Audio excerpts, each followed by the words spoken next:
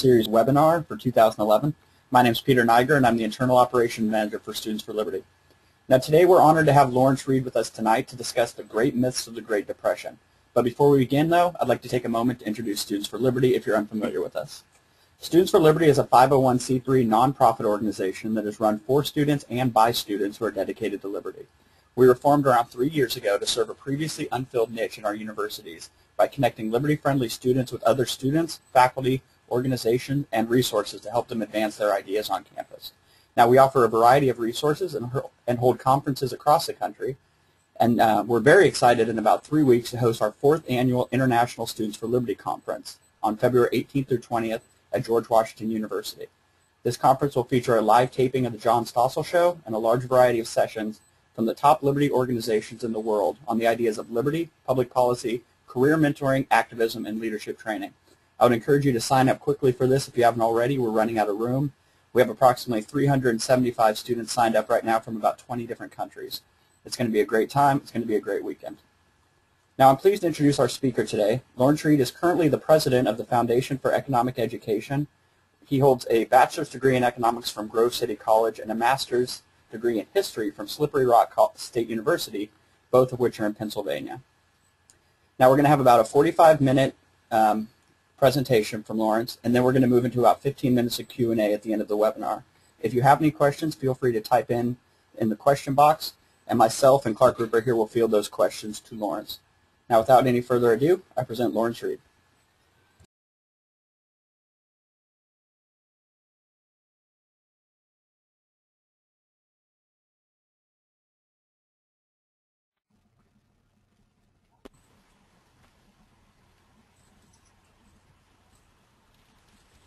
Okay, good evening. I assume that I'm coming through loud and clear? Yep. Coming through loud and clear. Okay, thank you very much, Peter and Alexander and Clark and everyone at Students for Liberty. I appreciate this opportunity very much, and I especially want to thank all of you who have tuned in tonight. I think it's terrific that you've taken an hour out of your time to hear me talk about the Great Depression. So I salute you. In fact, I toast you with my mug. Not this one, but this one. And if you can read it, it says, resist socialism. So with that, let's talk about the Great Depression. Clearly, by any measure, the Great Depression of the 1930s was a national trauma. We had at one point unemployment that approached 30%, certainly well into the high 20s. About half of industrial production was idle at the worst of the Depression. And there was a great deal of despair and hopelessness across the country, and even some rumors of impending revolt in certain places. So it was a dire time economically, and some would say even politically. Certainly I would, because of the threats to our basic forms of government that the policies of the 1930s posed. But this was not the first depression in American history. We had a number of them before. 1819, we had one in 1836, 37, we had another in 1853, 1873, a big one in 1893 that lasted about 3.5 years. And then it was a big one in 1921 as well, but it lasted ever so briefly and was over in a matter of months.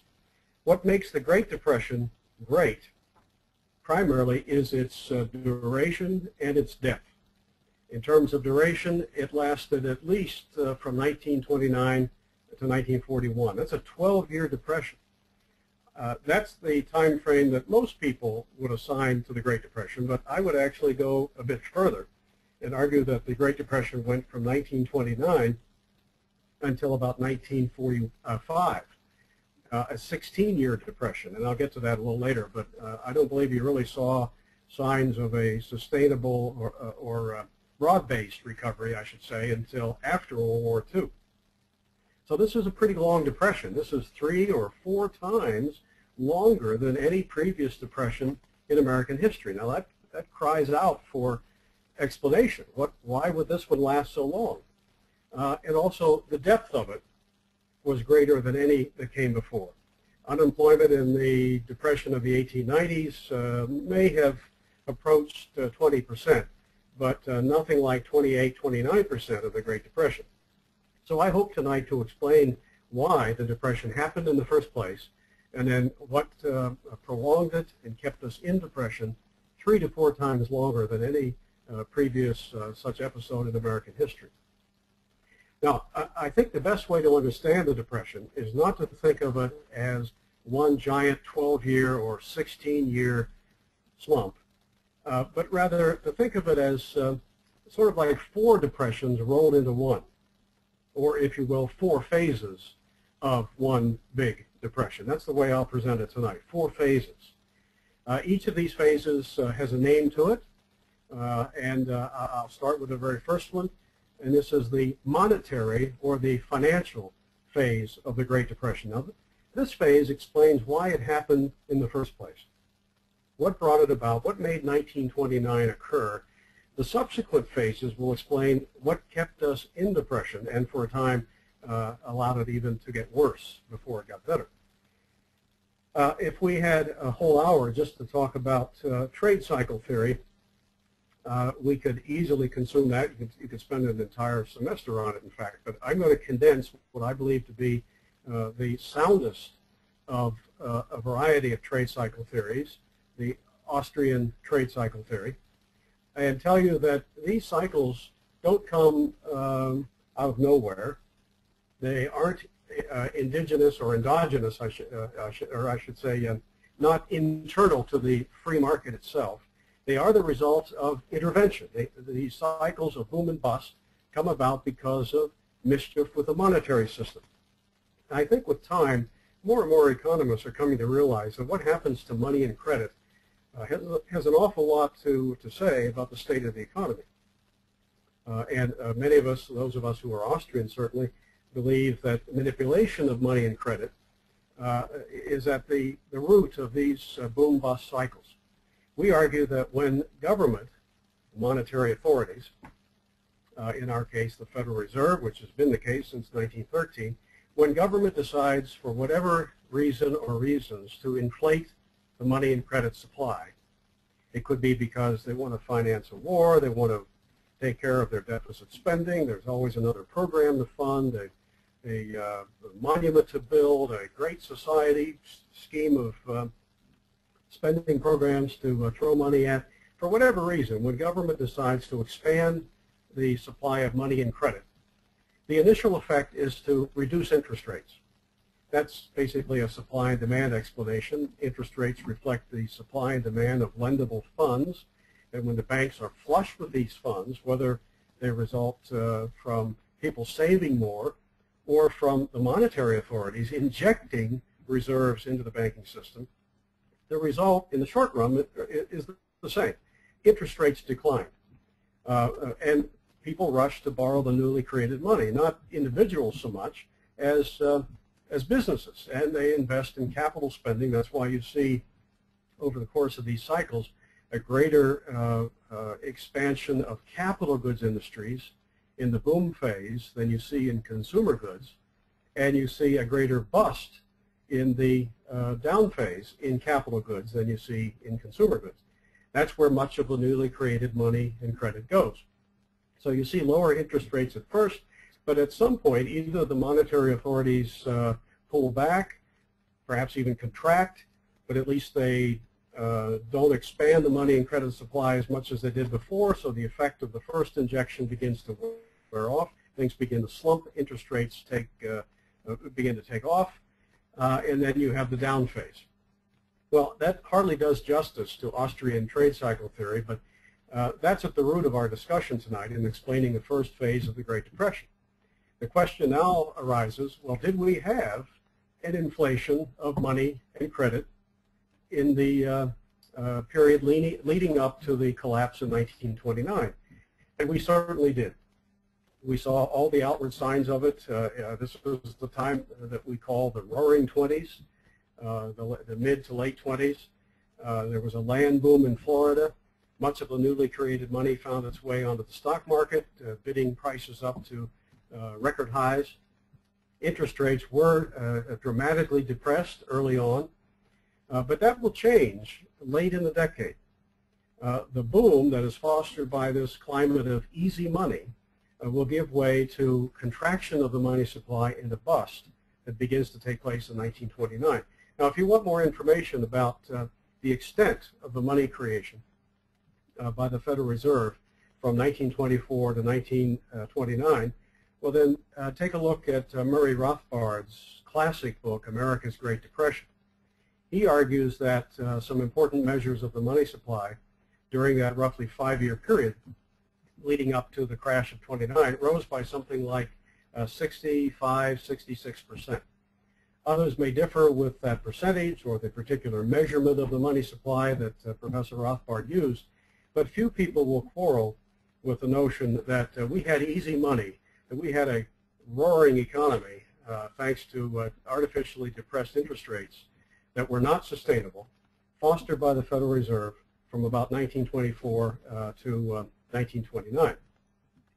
Now, when you look behind the headlines and look at the things that few people really would know to look for, such as money supply, you find that in late 1928, the Federal Reserve quietly began to shift its policy away from this very substantial expansion of money and credit to what would become first a decline in the growth rate of money, followed by an actual contraction.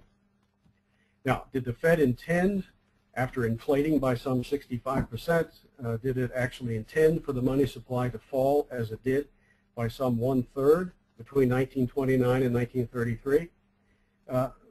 My estimation is that it got out of hand, that they did not intend for it to collapse by that much. But this, again, is a testimony to the failure of central planning, and this time the monetary sphere. They really didn't know what they were doing to some degree, and I think, try as they might, after the contraction began, they got a little out of hand and perhaps surprised even the Fed. But if you sense that I'm a skeptic of central banking and central planning of money and credit, you're absolutely right. This is one of the salient lessons of the Great Depression.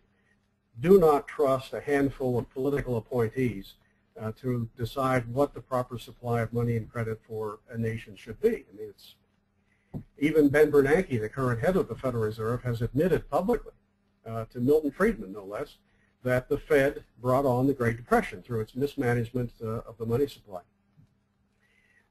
Well, the money supply will begin to contract, and the stock market sensed this. Some very important market participants sensed it first. Some of the big money folks like the Joseph P. Kennedys and the Bernard Baruchs, who by early to mid-1929 realized that, hey, the party's over. This can't go on, these soaring stock prices, because the Federal Reserve has changed its policy. Money supply, credit supply is contracting, interest rates are soaring, so they began to sell their stocks. The stock market will actually peak out in August of 1929, even though most Americans, to the extent they know anything about the period, remember the great crash of Black Thursday, October 24, 1929. We should say something about that. It would be mistaken for people to assume that that's what caused the Depression. The stock market collapsed and then dragged everything else and everybody else down with it. I've heard that argument before, but it really doesn't hold water. It was reflecting, the stock market was reflecting what was happening behind the scenes with money and credit. And as I say, it had peaked out in August under the pressure of the selling of those who did know, before others did, that money supply was reversing course. It wasn't until the masses of people saw the handwriting on the wall and a sense of fear spread rather quickly that you had a stampede. That was October 24, 1929. There were a lot of bad days after that Black Thursday, but in no event caused the Depression. It was reflective of the underlying monetary policy. Now, if nothing else had happened, perhaps 1930 could have gone down as a year of recovery after a short downturn. And maybe this would have gone down in history as something similar to what had happened a few years before in 1921, when we had a very sharp crash in the stock market and a spike in unemployment. But that mini depression was over with in a matter of months because the government didn't intervene. In fact, reduced tax rates, moved to balance its budget, got off the backs of a beleaguered economy after a depression that came about because of its previous World War I fostered inflation. But that's not what government did with the coming of the Great Depression in the late 20s and 30s. And so that leads me now to the second phase of the Great Depression, the phase we call the disintegration of the world economy. Now, think back. This is now, if you recall your history, early 1930. The Republicans are in charge of the White House. The president is Herbert Hoover. They are in charge of the Congress. And at that time, the Republican Party was very strongly protectionist. This had gone back to its earliest roots before the Civil War. They were always the high tariff party. So here we are in the spring of 1930. Unemployment is up there, but it's only about 8.5% in the late spring of 1930. This isn't a depression yet. This is just a recession. In the spring of 1930, we had 8 to 9% unemployment, and the stock market had regained half of the ground that it had lost after the bad days of the previous fall. So this is a recession with conditions not even as bad as we have in today's recession. What took it from a recession and made it a depression very quickly? This second phase. In the face of this high unemployment and facing elections in the fall, the Republicans in the Congress and Herbert Hoover in the White House decided the way to get the economy moving again was to raise tariffs on foreign imports. Their thinking was, if we keep those foreign goods out, then Americans, if we keep them out by raising tariffs, raising taxes on those imports, then that will price them so high that Americans will say, gee, foreign goods are too expensive. Instead of buying them, we'll buy American-made goods. And the thinking was, well, that will prompt more hiring in American plants. So raise tariffs, keep foreign goods out, and then you can stimulate employment in American domestic industries. The problem with that idea was, and still is to this day, that you cannot close the door to imports without sooner or later closing the door to exports. Trade is ultimately a two-way street. If you keep foreign goods out, then how can foreigners earn the dollars that they need to buy from us? I mean, after all, they weren't sending boats of goods over, selling them here, and then bringing the boats back empty. If foreigners couldn't sell their goods here, they couldn't earn the dollars that they needed to buy American agricultural produce. 1/3 of what American farmers were raising at this time was sold in overseas markets.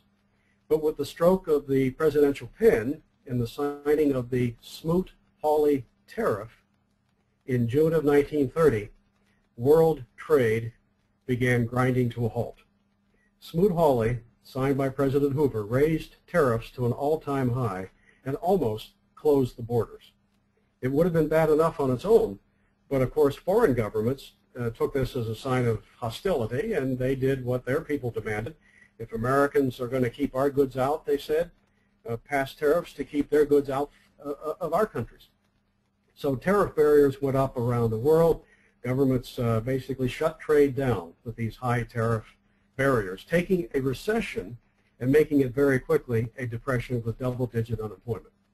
Now, by year's end, unemployment now is way up in double digits, approaching 20%. There is, however, one other thing that happens that I throw into this second phase of the Depression. Although it isn't related to world trade, it happens before the third phase, so I throw it in here. And it happens in 1932. You could imagine what must have happened to the federal budget deficit from the onset of the recession of '29, then deepening into the Depression of 1930 and beyond. People are being laid off, unemployment is through the roof, companies aren't making money, so revenues to the federal government are plummeting. But the Hoover administration, hardly this laissez-faire, hands-off, stand pat, leave us alone administration I wish it had been, was intervening all over the place. Hoover had his own bailouts. He had his Reconstruction Finance Corporation. He was jawboning business to keep wage rates high, even though prices were falling, which meant that the real cost of labor to business was going through the roof. He had all kinds of interventions that made matters worse in this period. And with things getting worse, revenues plummeting, spending not being cut, you had this massive federal budget deficit by 1932. Now, that alarmed a lot of Americans, and the Republicans in Congress and in the White House felt, well, by 1932, with the presidential election coming, we better do something about these runaway deficits. But of course, there are a couple of ways to reduce deficits. One, and the best way, is to cut spending to meet the shortfall, to live as government the same way you and I as individuals must live. If we haven't got the money, we don't spend it, if we're responsible. But they didn't do that. The other way to at least try to raise revenue is to raise taxes.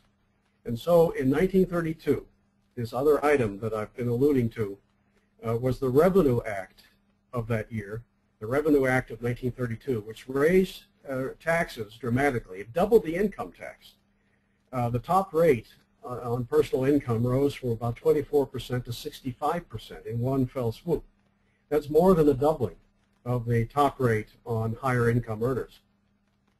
It didn't close the deficit gap. It only made the economy worse and set Hoover up even more than Smoot-Hawley did for a massive defeat in the November 1932 presidential elections. So that's the second phase of the Depression. You have a recession that becomes a depression because of the closing of the borders with Smoot-Hawley tariff rates and all kinds of other interventions by Herbert Hoover that wouldn't leave the economy alone, that only made it worse. Then the doubling of the income taxes and raising other taxes in that bill as well, excise taxes in particular.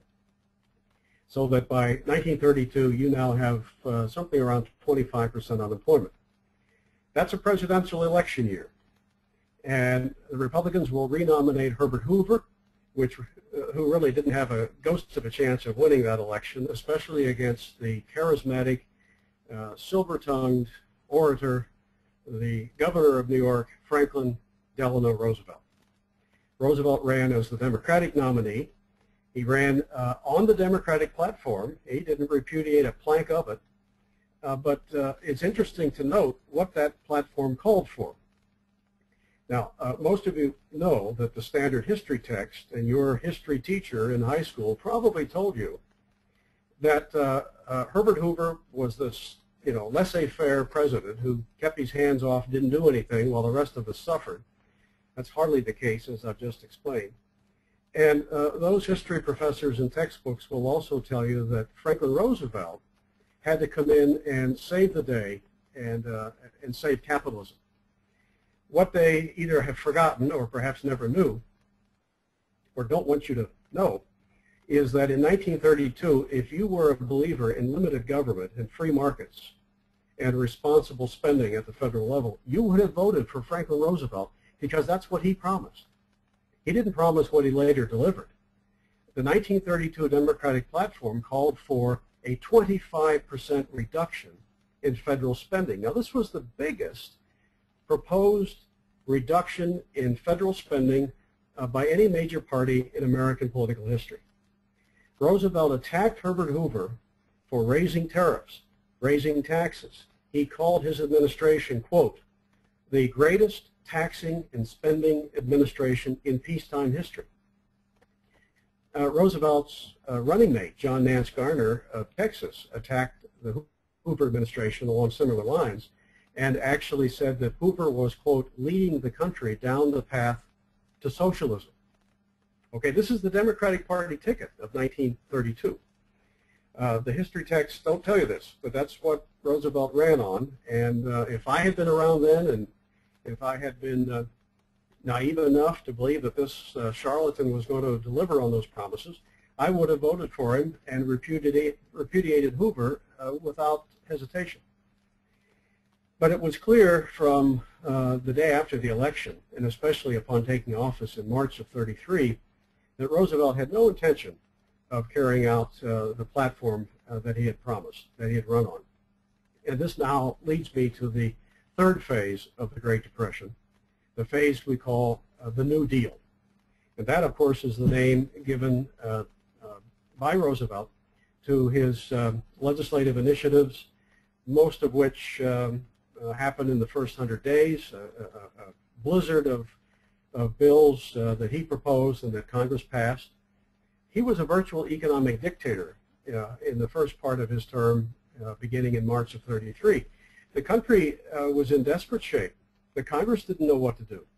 Here's a guy who comes in, promising that he has the answers, telling the country they have nothing to fear but fear itself. Very charismatic, very good speaker, and so he gets just about everything he asked for. There are two things about the New Deal that I want to focus on tonight.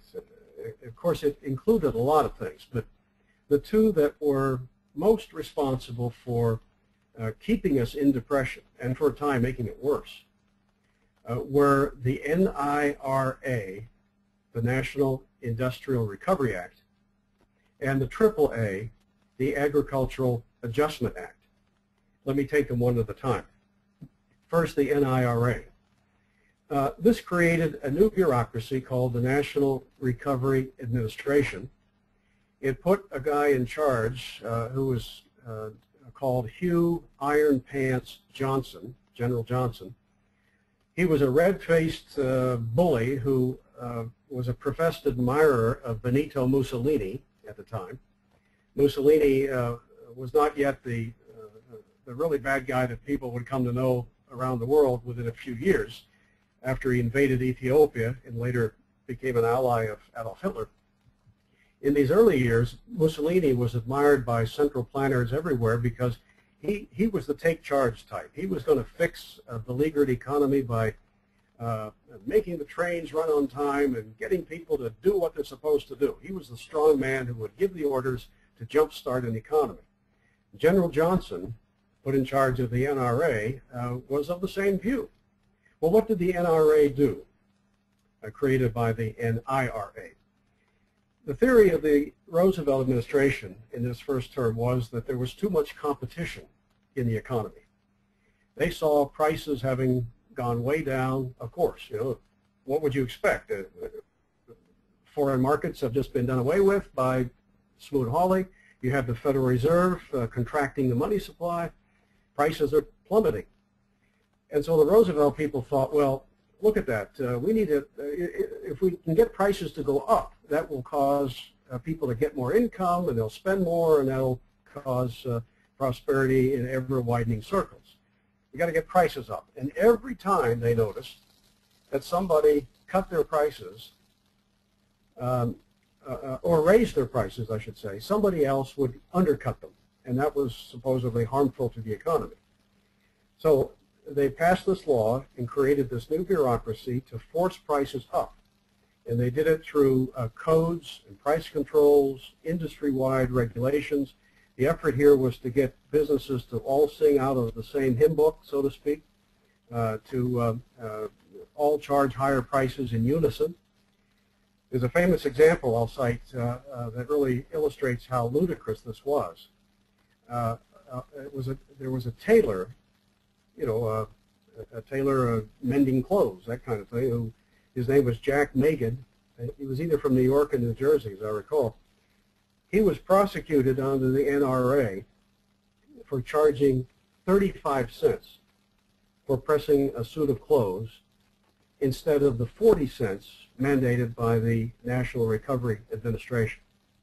Now think of it. You're in the midst of a Great Depression. You're lucky if you've got a suit of clothes to begin with to press. And here's a guy who says, I'll press your clothes for you for 35 cents. He goes to jail because some bureaucrat says, sorry, you should have charged 40 cents. Well, they were doing this nonsense across the economy, forcing prices up, thereby raising the costs of doing business, on average by some 40% throughout the economy. In housing and construction, those costs went up by some 55%, according to my former professor at Grove City College, Hans Senholz. Well, you can't do that without depressing the economy. one business's prices are another customer's costs. And so this has a terribly depressing and rippling effect throughout the economy.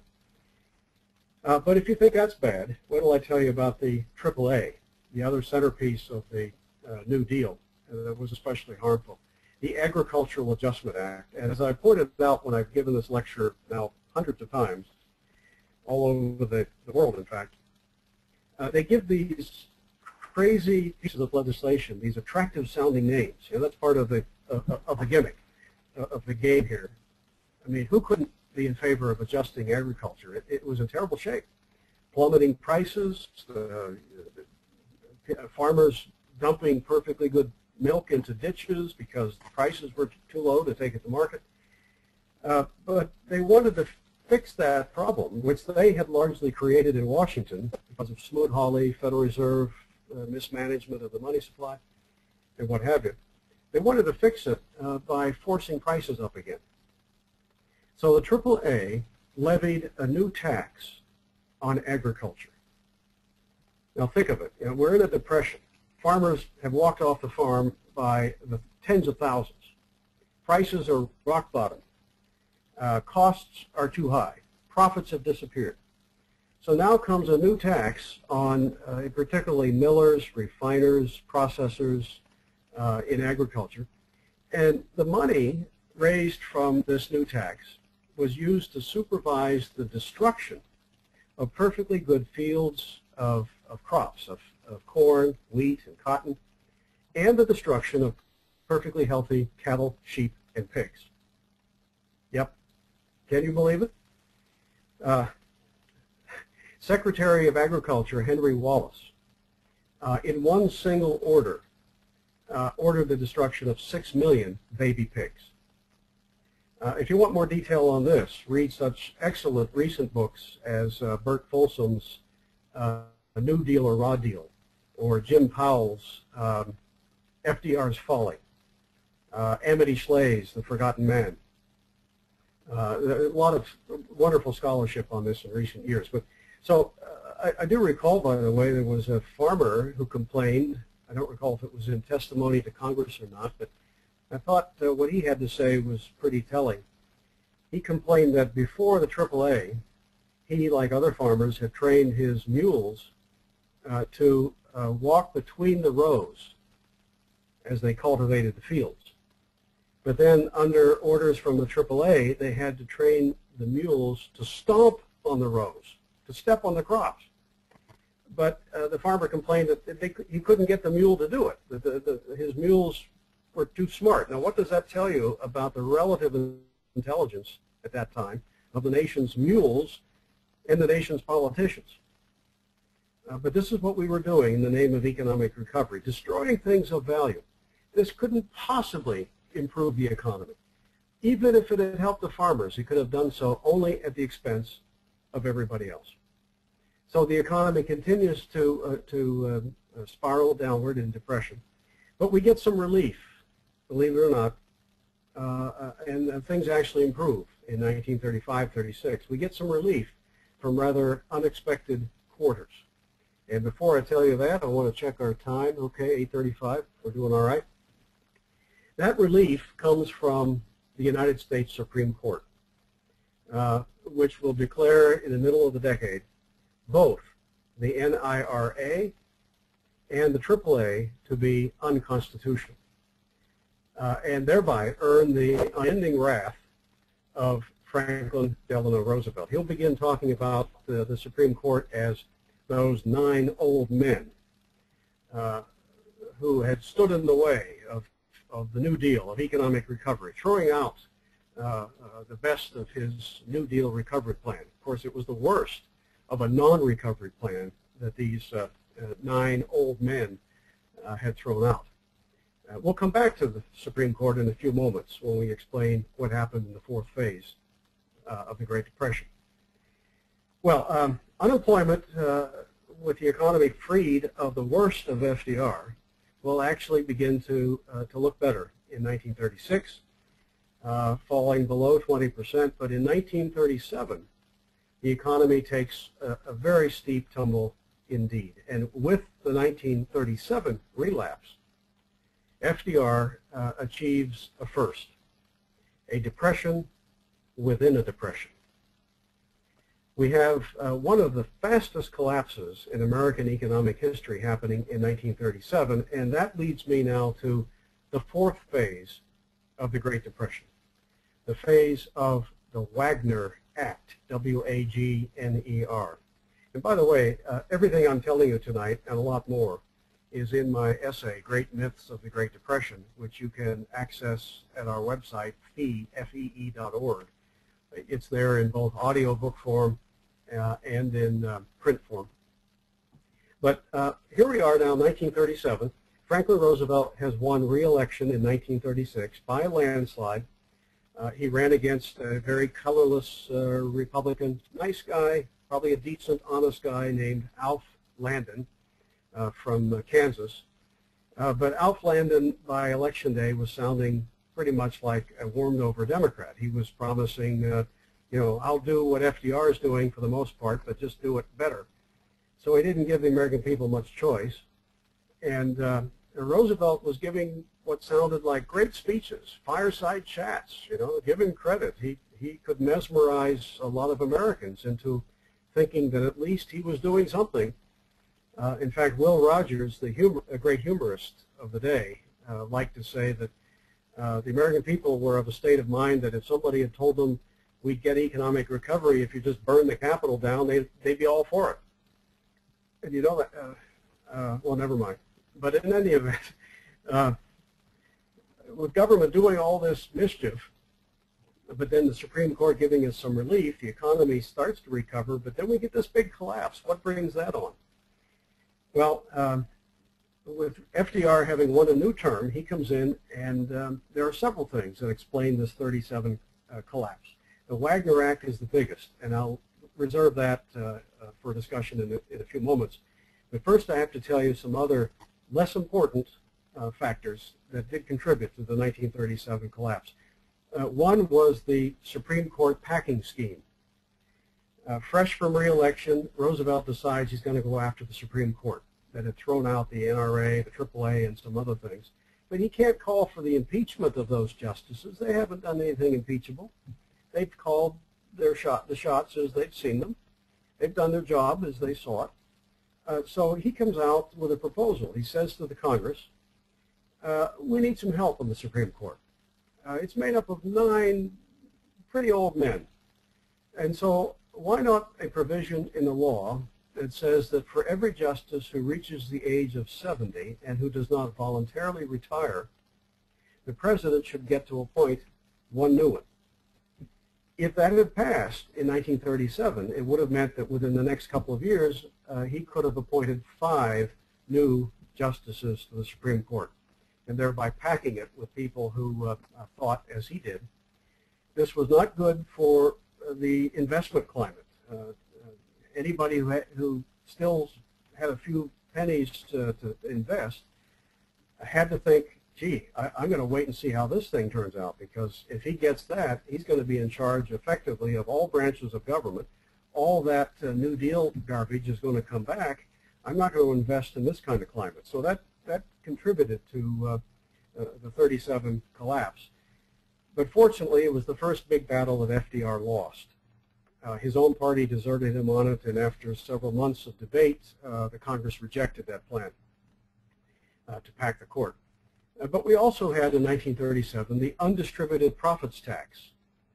As you may know, corporations, when they earn money, earn profit, they can distribute it to their shareholders. They can keep some of it as retained earnings, or they can do some combination of the two. Retained earnings, or undistributed profits, are a very important source of capital and of growth and expansion. But Roosevelt in 1936 and 37 was coming under the influence of people like John Maynard Keynes, who argued that the problem in the economy was not enough spending. And greedy corporations are contributing to the problem because too many of them are keeping their profits in the form of retained earnings instead of distributing them to their shareholders. So we got to discourage that and get them to distribute it so the money gets out there and gets spent. That was the thinking in Washington. So Roosevelt proposed an undistributed profits tax of nearly something like 80 or 85%. In other words, he's saying to American business, any profits that you earn, that you've taken the risk to earn, and that I've had nothing to do with, that you don't distribute to your shareholders, I want 85% of it, not a factor that would cause confidence for investors in the economy.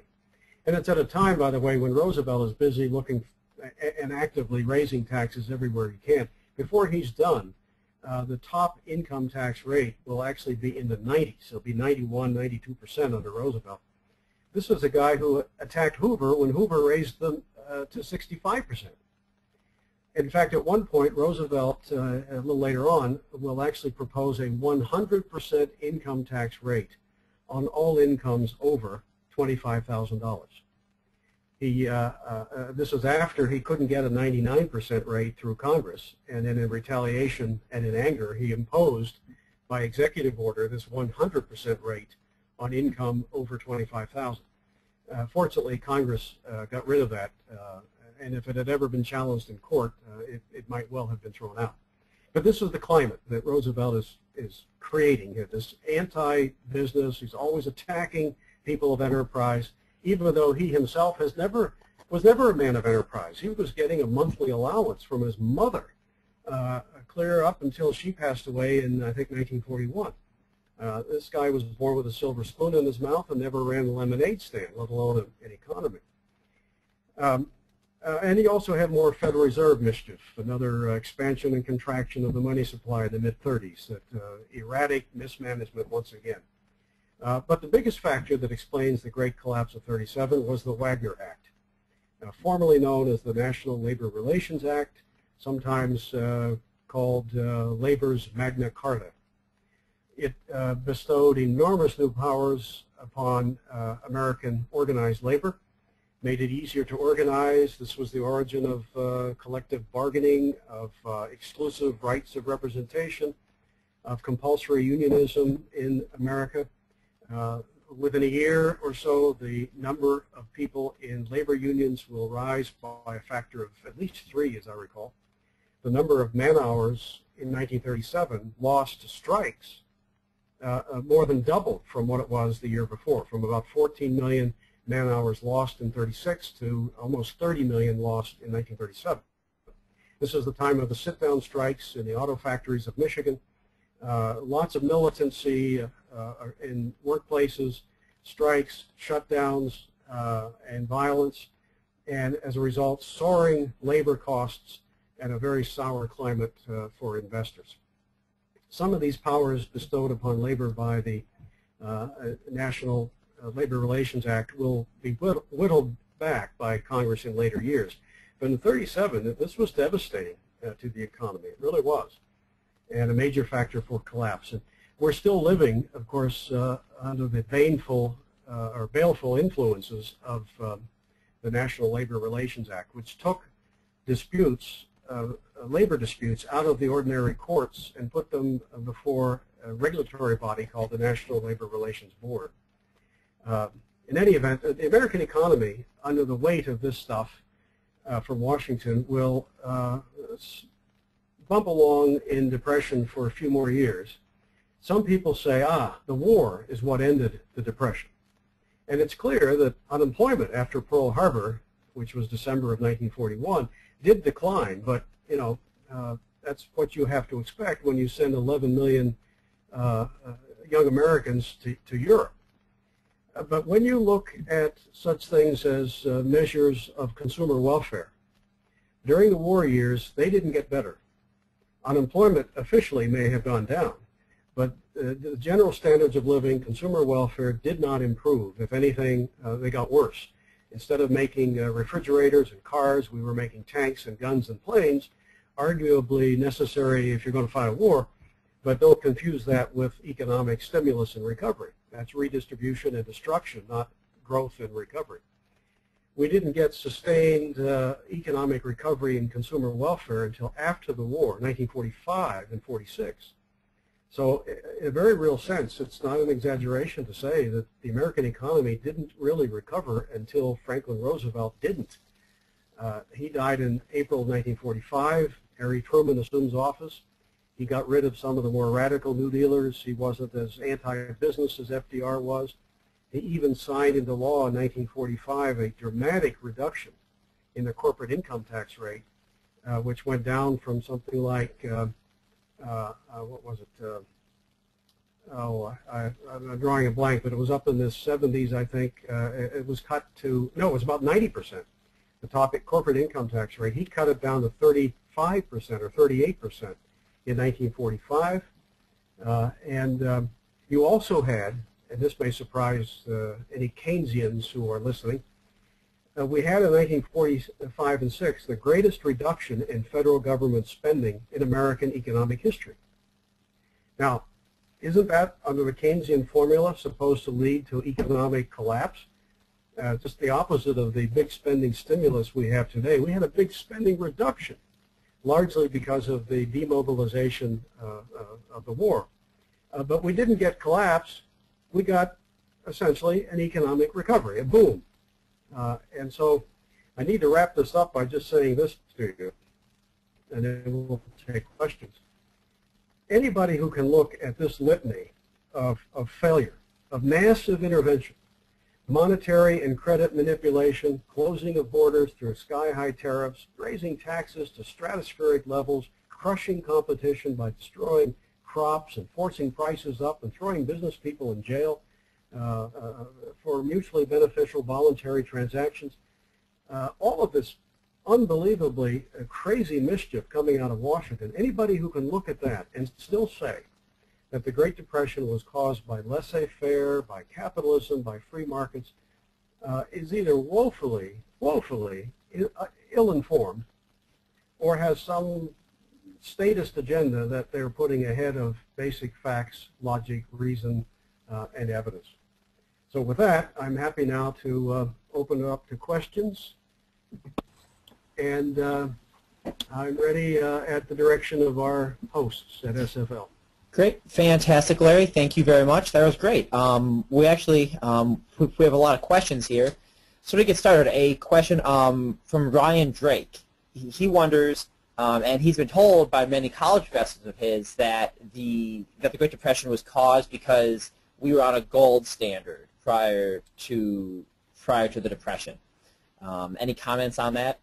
Oh, yeah, that's a great question. In fact, I didn't mention anything about gold. I should have, perhaps, but I probably went as long as I should without it.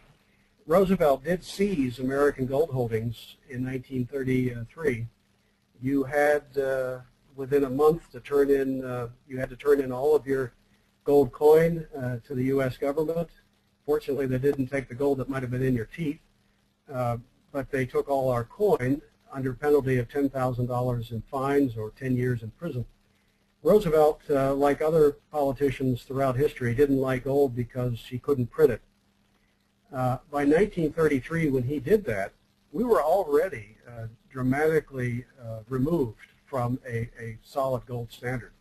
And so to blame the Great Depression on the gold standard is to ignore the fact that since 1913 we had a central bank, the Federal Reserve. It could, by law, allow for the expansion of money and credit to the point where the gold behind it would only represent 40% of the paper outstanding. We had this monetary manipulation by the Federal Reserve. So we didn't have a gold standard, not by my definition, nothing like what we'd had during periods, brief periods in the 19th century. And we've never really had a gold standard in America that was completely unadulterated. We always had government, all over the place. But when we had something approaching a gold standard, even with the government mischief that came along with it, we had sound currency. We had dollars that you could put aside, knowing that they keep their value over long periods. We had depressions, but in each case it was because of other government interventions, not the gold standard. Great, thanks, Larry. We got a couple of different questions on on some similar themes here, so I'm going to combine them as best I can. A couple of questions on the court packing and on the Wagner Act. I suppose the general gist is, would things have played out differently? How would America be different if that had not been passed? And then, kind of just a follow-up to that, one person's curious if the Wagner Act applied to public sector employees as well. Okay, the first question was how different might things have been had the court packing scheme passed? Yes. Okay, because it did not pass. Yes, it did not pass. Well, we wouldn't have 9 justices. We'd have whatever number corresponded with, how many would stay on after the age of 70, and then the president appointing new ones to take their place. So theoretically, I suppose you could have as many as 18 on the court if that had passed. In 1937, if that had passed at that time, there's no question that within a couple of years, maybe much sooner, there would have been a substantial majority on the court that would have rubber-stamped even the worst of FDR's New Deal stuff. And that would have come back, that New Deal stuff, with a vengeance. And because Roosevelt didn't really recant any of that, I would guess it would have made the Great Depression worse and probably last even longer than it did. I don't see any good coming out of that court packing scheme had it passed. The second question was, Wagner Act, did it apply to the public sector? No, it didn't. In fact, Franklin Roosevelt himself, to his credit, didn't feel as though there should be exclusive representation by organized labor and compulsory unionism in the public sector. That'll come later, and state by state, mostly in the 1960s, when states passed sort of their own Wagner Acts, you might say, for their public sector employees. Great, thanks. A follow-up to that. It's often said that the justices changed their minds on the court opinions out of fear that they were going to be replaced or that their voice was going to be mitigated by these new potential additions. So was Roosevelt successful in scaring the justices into changing their views and allowing him to pass what he wanted? To some extent he was, and I don't know that it was because of fear that they'd be replaced, especially after the packing scheme went down. It was more out of, this guy just won a re-election. It seems to be what the people want, and maybe it just kind of wore some of them down. But he mostly got, over time we get a more statist court because the old-timers simply died off. And then he and subsequent presidents like Truman and Eisenhower gave us justices who rubber-stamped a lot of this big government stuff. Great, thanks. So a question here from Nicola. So if all of this is true about Roosevelt, then why is he seen historically as one of the best presidents of all time? Is that just a matter of his own propaganda, or is it something else? Well, historians, by and large, going back decades, have had a very statist bias. And what I mean by that is most historians buy into this notion that that it's good to have this enlightened elite at the top, sort of telling the rest of us what to do, because otherwise it'd be chaos, and the enlightened elite can guide us on the road to national unity and prosperity. So they tend to favor big government. They like activist government. They like politicians who push the frontiers of government. And there's a lot more to write about if you're an historian. If you're writing about a guy who was always proposing legislation, creating new bureaucracies, pushing people around, that's a lot more colorful, makes for bigger books than a president who leaves us alone and goes fishing and gets off her back. But there were plenty of historians, too, who were of another opinion. But the dominant orthodoxy, until recently, has been much favorable to FDR, because those doing that writing the dominant historiography has been very, very statist in persuasion.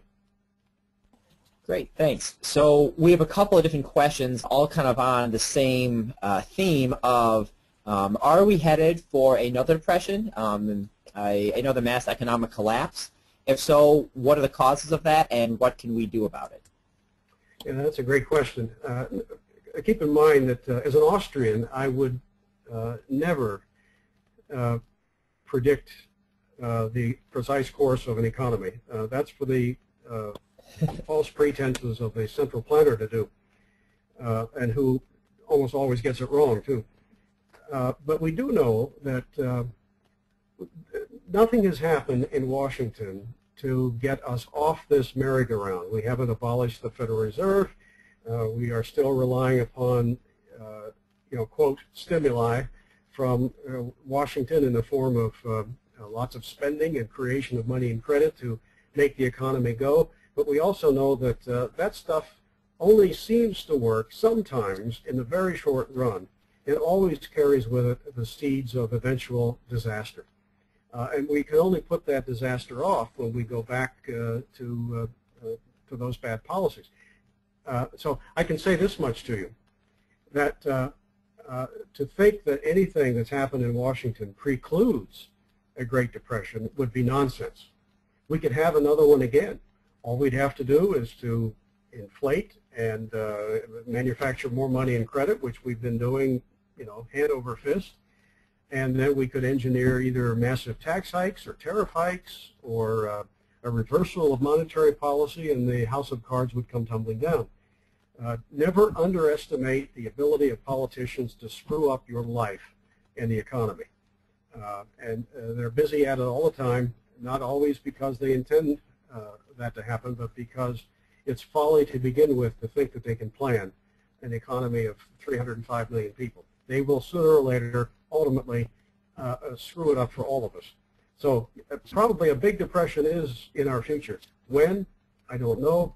What precisely might trigger it? I don't know, but everything is in place still to make that happen. And the only way you can stop it from happening at some point is a radical monetary reform that ends the Federal Reserve System, gets the government out of this business that has failed miserably at for nearly 100 years, and also balance the federal budget, slash spending, and rely upon markets and choice, personal choice, not politicians' whims to guide the economy. All right, thank you very much. I'm sorry, everybody, but we are out of time, even though we've got another dozen or so questions lined up. Thank you so much, Larry, and to all of our participants this evening. I hope you all can continue coming back to our webinars. Everybody, thank you very much, and thanks to all those who tuned in tonight, and I hope you'll visit our website at fee.org, and thank you for your support of SFL. Absolutely. Thank you, Larry. If anyone is interested in getting a hard copy of Great Myths of the Great Depression, contact Students for Liberty or Fee, and we can definitely provide those. We have a box of about 200 sitting in our office right now.